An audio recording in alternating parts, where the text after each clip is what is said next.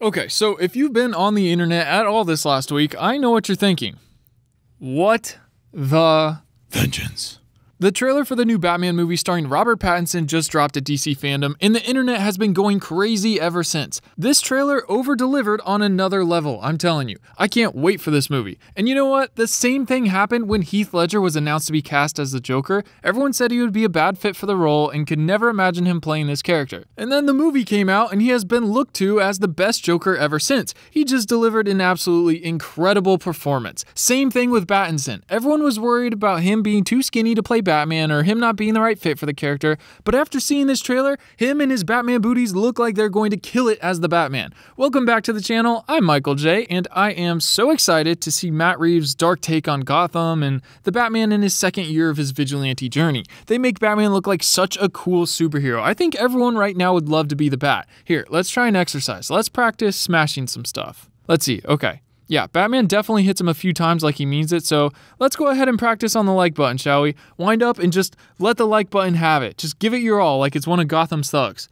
And now you, my friend, after smashing that like button, are one step closer to becoming Batman. We've got a lot of exciting things to talk about in this video, including some Easter eggs, that last scene at the end, a few hidden details you may have missed, and of course that clue that was left for Batman. So you know what, let's just jump right into it. Now, I really like that in this trailer, there were no jump cuts. This is a really dangerous black hole in Hollywood that bigger movies can easily fall into if they're not careful. Just every time that someone is about to get punched or there's an action scene that they want to be more intense, a lazy fallback is just adding a bunch of jump cuts. But you know what? Quick cuts aren't cool, especially when it takes Liam Neeson 13 cuts to hop over one fence. It just isn't. And sometimes when there's too many cuts, it just hides the action and makes it feel staged or even hard to follow. So when the Batman trailer came out and we saw them give us a front row seat to the action with no jump cuts, holy cow, we are going to be in for a treat. I mean, that's why all these punches feel so good, and especially considering that they've only filmed around 25% of the movie.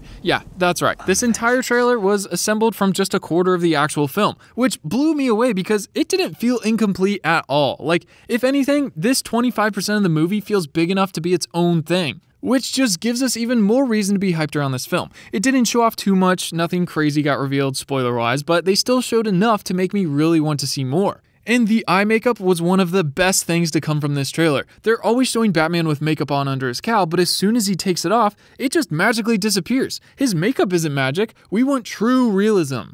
Yes, I've never been more hyped to see someone in face paint before. Everyone was worried that Pattinson wasn't the right pick for this role, and he's just over here like, hold my makeup. Vengeance!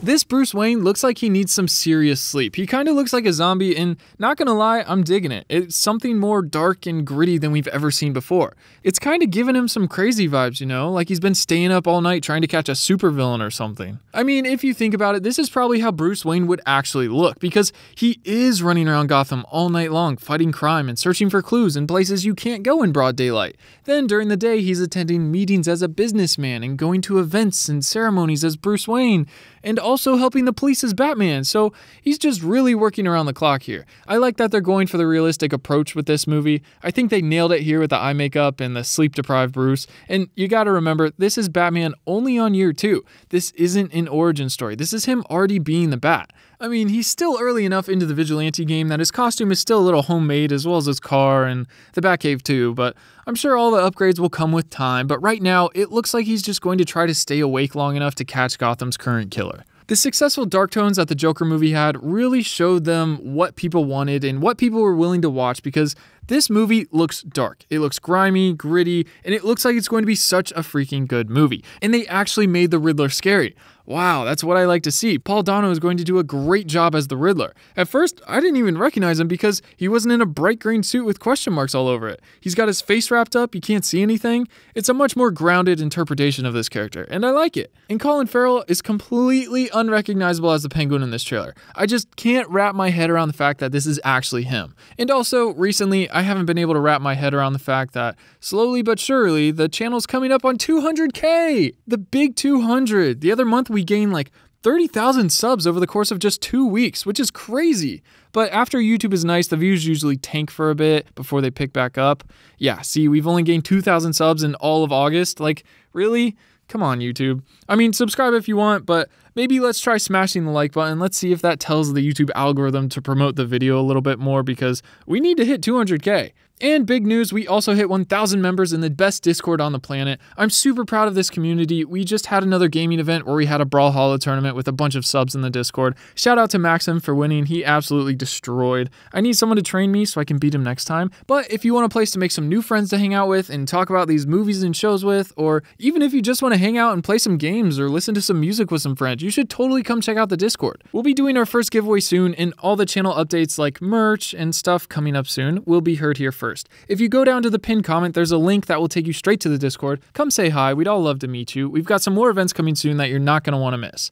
All right, now back to the video. Like I was saying, I know Colin Farrell gained some weight for this role, but he's got to be under so much prosthetics and makeup. I'm curious why he looks so different than how he looked in the leaked set photos from earlier this year. Maybe he's going to be going through some big transformation before he actually turns into the Penguin, because all the villains in this movie are only just now starting out without their known aliases. Selena Kyle isn't Catwoman yet, Oswald Cobblepot isn't the Penguin, and Edward Nashton isn't the Riddler. Even Batman is still rough around the edges in this movie, like really rough. As you can see from that last fight scene, it looks like he's still building himself up to be the symbol of hope that he'll one day be for Gotham. So the general public and the police still see him as this crazed vigilante. Matt Reeves said that he's working on making himself to be more heroic over time rather than just a blunt instrument on crime. He's still very much young and angry, and I think the trailer did a really good job of establishing the tone for this movie. They were like, oh yeah, so how dark do you want to go with this movie? And the director was just like, yes.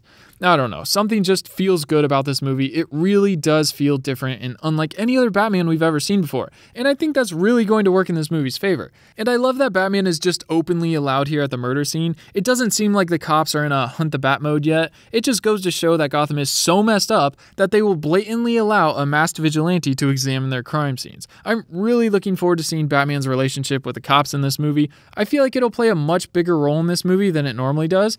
They announced that the series, Gotham PD, will interact and tie into this new Batverse, but it takes place during Batman Year 1, whereas the movie takes place during Year 2. So maybe eventually we'll get to see the series continue on throughout the movies, and we'll get a police perspective, kind of behind the scenes look, at all the events that happen in the movies. I would love to see that. And real quick, just gotta say, DC is at their best when they're not trying to do what Marvel's doing. And I think they have something very special here with this Batman. I'm excited to see how they continue to expand this Batverse with the shows and spin-off villain movies. I know Batman will evolve over time, but I might be a little sad if he ever leaves the beat you up until your friends cry stage. That last scene was just so cool. My jaw dropped after the second punch. He didn't even have to keep going after the guy fell down. He just wanted to scare his friends so he didn't have to go through all them and put them in the hospital too. I don't know if Batman's supposed to kill in these movies, but that guy is looking a little dead. See, that's why I'd rather fight someone like Superman. Yeah, he's a god, but he's just gonna pick you up and fly you to jail. Batman, on the other hand,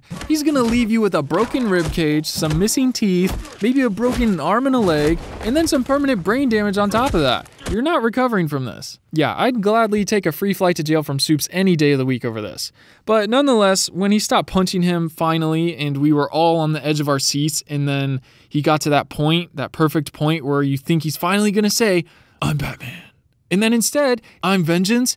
Wow. Okay, you guys got us. I'm hook, line, and sinker. I can only hope that he finishes the sentence in the movie. For any of you that don't know, this is the OG line by Kevin Conroy from the animated series. Batman was suffering from one of Scarecrow's intense hallucinations, and by saying this, he literally brought himself back and saved himself. I am Vengeance.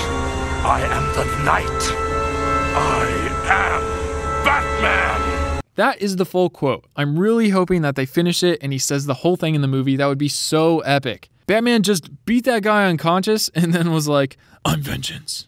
I don't think he heard you. I'm Vengeance. Okay. The quote also appeared in the Arkham Knight game when Batman beat Scarecrow's hallucination as the Joker, but this is the first time we're going to get it in a live-action movie. Finally! This is one of those movies that I want to see on opening night with a big crowd where everyone's freaking out and jumping out of their seats. I think that might be one of my favorite ways to watch movies. Now, we're going to be seeing a lot of villains in this movie, and apparently the Riddler's crimes revolving around the corruption in the city might lead back to the history of Gotham, which might just introduce us to the Court of Owls. This is like a group of elites elites, kind of like Illuminati that run Gotham from the shadows. I don't think they're going to be a big part of the plot for the first movie. There just is so much already. I think we're going to learn about them and see some things that could lead to Batman going after them in the second movie, though. I mean, the owl on the card from the Riddler's Clue is the most obvious head nod. Batman has a wrist gauntlet that looks very similar to Talon's, and in one of the shots, you can see someone wearing a mask that looks exactly like the ones the Court of Owls wears.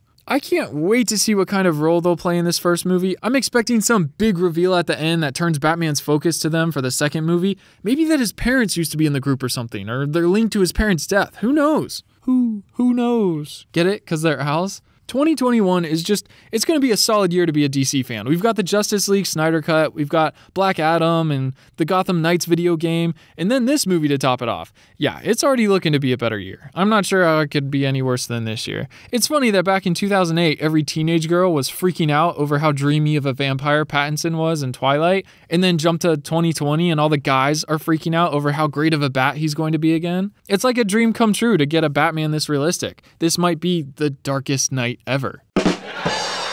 Thank you.